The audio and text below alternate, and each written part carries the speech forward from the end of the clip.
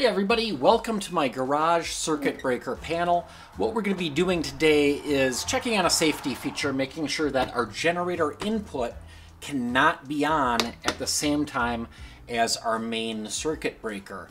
Right now with just a simple sub panel here, the issue is I could have this 30 amp circuit breaker on. For my generator input, we have a little indicator light showing that it has power. And if the main and that generator input can both be on at the same time, a person could open this up, stick their fingers in there, and get a 240 volt shock. And we certainly do not want that. But likewise, if we're using this, we want to make sure we can have this breaker on and the main breaker off, so we're not accidentally sending power back out to the grid through a transformer and kill some poor guy who's trying to fix a blackout. So unfortunately, on this particular panel, this is a sub panel that is main lug only. That means it doesn't have a separate big input breaker. In this case, the 100 amp main breaker is just in line with the rest, just your normal branch breakers right here. And unfortunately, that means I can't just use a common type of a disconnect that's designed so that a certain breaker you can only have on when the main breaker is off. They just don't design them for this. And in some ways, rightly so, because this is a sub panel. You really want this normally done at the main panel. It's just in this case, I got a couple of things that are a little bit weird about my property that don't work out well for that. So I thought, I'm just gonna make something to make sure that there's no way I can have both these breakers on at the same time. So what I did is I got my good old Harbor Freight digital caliper out, and I just did some measurements. I did measurements between the handles of the breaker, on the outside handles of the breaker, measured the height of the breakers, just so I knew what size and shape I would need to make something to go in here. And then I went to my computer, did a little bit of CAD work, and I created a shape and I printed it on my 3D printer. Now, I just printed this very thin because it meant it would be a very quick print, rapid prototyping. So I just wanted to make sure that it would fit on here. That was kind of the big thing, because even this thin piece took, I think it was about 25 minutes or so to print. But if you'll notice with this on here, if I move the one breaker, it's going to move the other. Main breaker on, this breaker off. Now they're both off. Now the main breaker's on and this breaker's off. So the shape of this allows for both breakers to be off or one or the other to be on, but never both of them at the same time.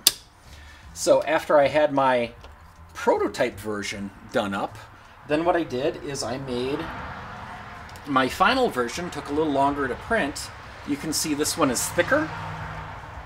I made this basically the thickness of the breaker handles, about 13 millimeters or so.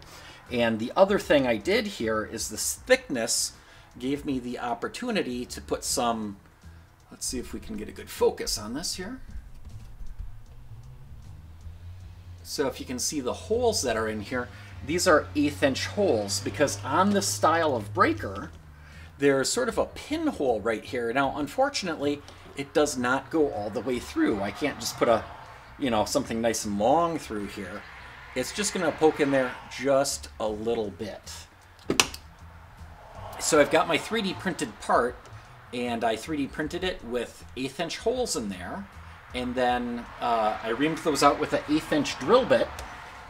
And a while back, I was at a local store and I saw they had a closeout deal on all of their little pieces of hobby metal, kind of, just some brass and things like that. So I bought every last piece that they had. So now I've got brass rod when I need it. This was 37 cents. So yeah, I bought like 20 of these rods and tubes, various sizes and shapes.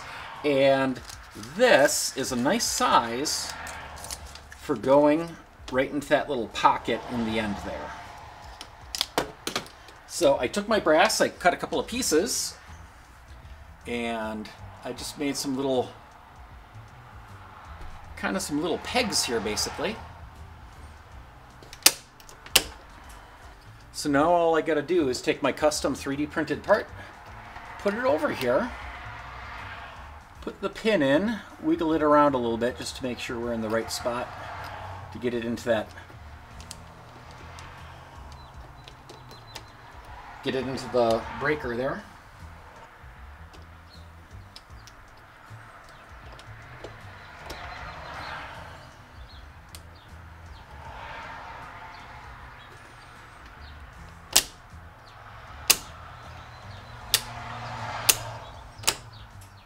It's a little wobbly, so what I'm going to do is I'm going to put some pins in from the bottom here too. So we have the connections top and bottom on both breakers, and then on the outside and inside, left to right of both breakers.